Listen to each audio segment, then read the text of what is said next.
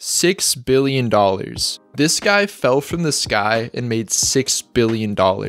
How did he do it? It sounds like clickbait combined with an awful dad joke, where the answer is a play on words or an exaggeration of circumstance. But this is no joke or exaggeration. That's exactly what happened. Austrian skydiver Felix Baumgartner became the first human to break the sound barrier without the help of an engine. On October 12, 2012, he climbed into a tiny silver capsule powered by a helium balloon and rose 24 miles into the sky. 100,000 feet above the ground, Baumgartner soared above the ozone, staring down at the earth beneath him. At max altitude, he swung open the pod's door and stood right on the edge, hands gripping the support rails and toes hanging 10. After a brief pause, he gave a salute, then said, Then he fell, for 4 minutes to be exact, hitting Mach 1.25 on the way down and breaking the sound barrier with just his body. By the time Baumgartner landed, he'd made history, and so had his sponsor.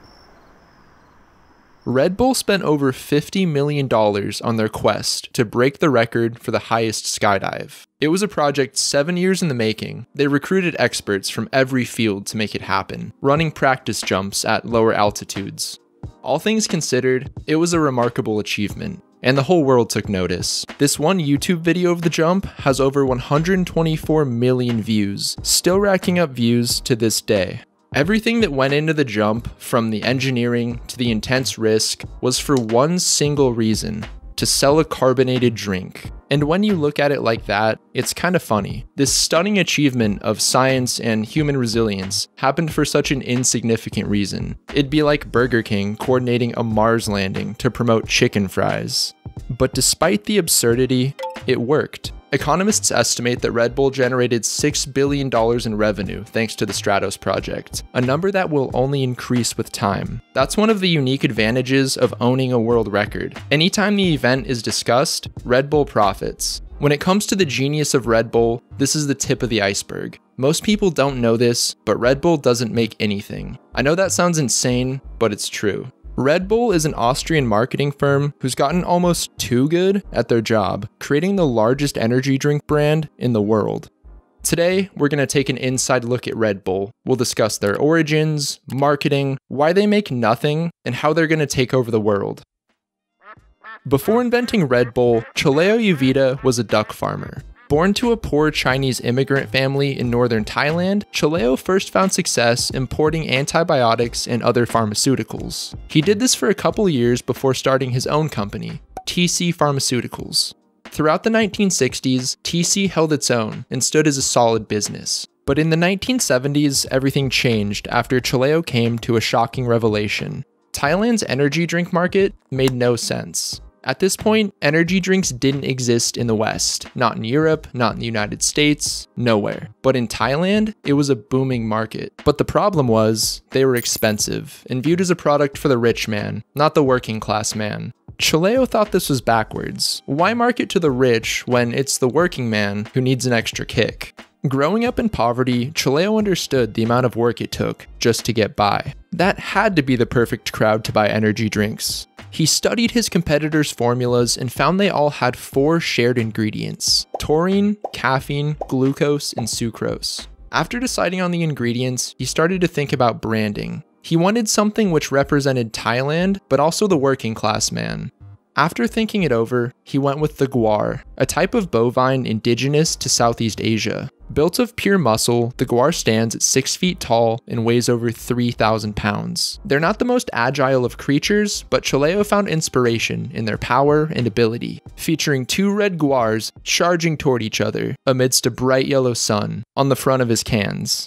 He named his new drink Krating Daeng, which translated means red guar.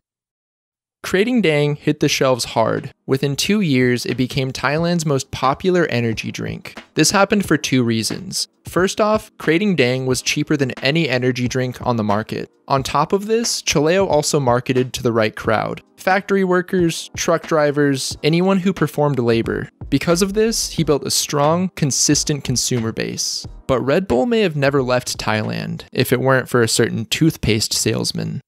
In the 1980s, a man named Dietrich Mateschitz worked for a company called Blendax, in which he was a marketing director. But nothing about him screamed marketing genius right off the bat. It took him 10 years to graduate from Vienna University, and after that, he sold laundry detergent at Unilever before ending up at the toothpaste company. But his future as a businessman was about to change forever. In 1982, Dietrich traveled to Bangkok for a business meeting. It was with a company who carried their products, TC Pharmaceuticals. When Dietrich arrived for the meeting, he was jet-lagged and worn out. Choleo took notice of this and offered him a glass of Krating Daeng.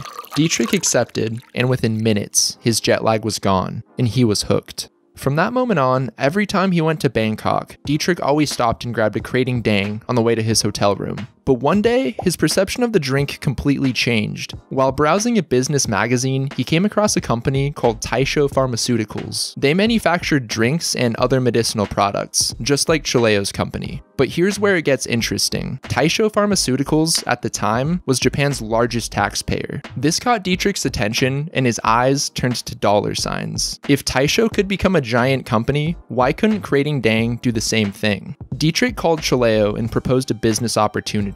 What if they both worked together to create a westernized Krating Daeng? He pitched that Choleo could handle production, while he manned marketing and distribution. Choleo agreed, and they hit the ground running. The first thing they did was change the name, since the average person doesn't know what a red guar is. But the name turned out to be the least of their problems. At this point, canned soda was huge in the West, with Coca-Cola and Pepsi already dominating the industry. However, there was no established market for energy drinks, which meant one thing: investors hated them and pretty much laughed in their faces. They argued that the market wasn't lacking a drink that tasted worse than Coke, was more expensive, and came in smaller cans. They said it was an illogical product, but Dietrich didn't care. It didn't even slow him down a little bit. He responded by investing $500,000 of his own money into Red Bull and convinced Choleo to do the same. They decided to take 49% of the company each, with the remaining 2% going to Choleo's son, meaning the Uvita family technically owned the company, but agreed Dietrich would run the operations. Now, with secured funding and money in the bank, they were ready to go. Red Bull officially launched on April 1st, 1987. It came in strange, thin cans and costed more than soda. Besides their new name, the most noteworthy change was the addition of carbonation, and a lot of people didn't get it, but this was all part of the plan. Not everyone was meant to get it.